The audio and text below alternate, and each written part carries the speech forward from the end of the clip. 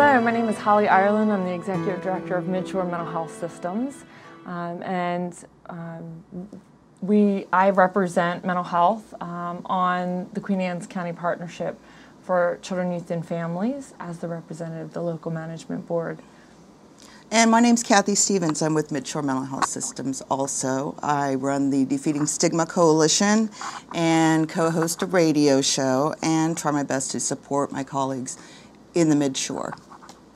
And we're here today as part of a series, the beginning of a series that we're going to do around suicide prevention and defeating stigma for behavioral health conditions. In partnership with the Queen Anne's County Partnership for Suicide Prevention and Midshore Mental Health Systems. During the next several months, we will air public service announcements like this to inform everyone about suicide.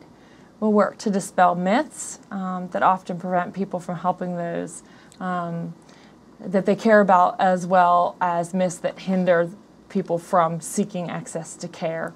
And Holly, would you just say, why is this important? Why now? I mean, why are we doing this now? I know we've been in discussion for quite a while about this, but it's pretty important right now. We've just seen, a lot of things going on. We just lost a very important person, certainly globally, with Robin Williams. So what's the importance of this now for our community on the Eastern Shore, in your view? I think it's been important for a long time. But I think it's particularly important right now because we know that suicide rates are on the rise, certainly across the nation. They are high and have been on the rise in Maryland. And we know through our local health improvement coalition that our rates for the Midshore region, particularly Queen Anne's County, are higher than the state average. Wow. And I know in Maryland, suicide is the 11th leading cause of death. Nationwide, it's the 10th. But I think that it's really important for everyone to know, too, that different people show different signs and symptoms. I mean, you may see one thing in someone, say, who's 12 to 17 years old. Right now, middle-aged white males, there's a spike there. Since 2008, that is the demographic with the greatest increase. Right, and we're also seeing a huge increase with those in the elderly population, say 75 and older. Absolutely. So I think it's really important for people to start to pay attention.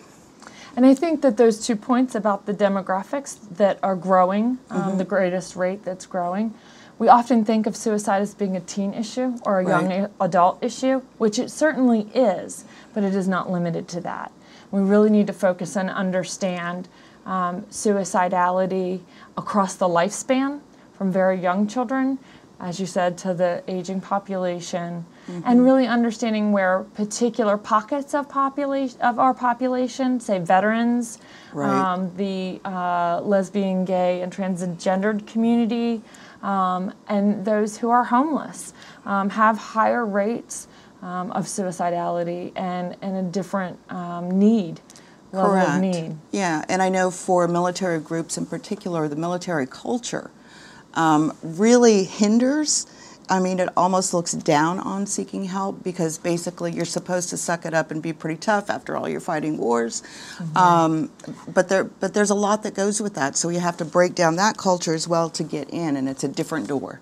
Absolutely. For people who are trying to help. And help-seeking behavior in some cultures is seen as a sign of weakness, but it's truly takes a lot of courage and it takes a lot of strength to recognize that one needs help and then to reach out for that help. Right. Or even to talk to someone that you see needs help and encourage them to get that help. And one of the myths that we're going to be talking about, too, in the later time is that it's not going to encourage someone to complete a suicide if you're asking them about it. So I think that's something that's important. And some of these conversations are going to be tough for people to have, but sometimes the best conversations are the most difficult. And we'll talk more about that when we come back. Excellent. Thanks.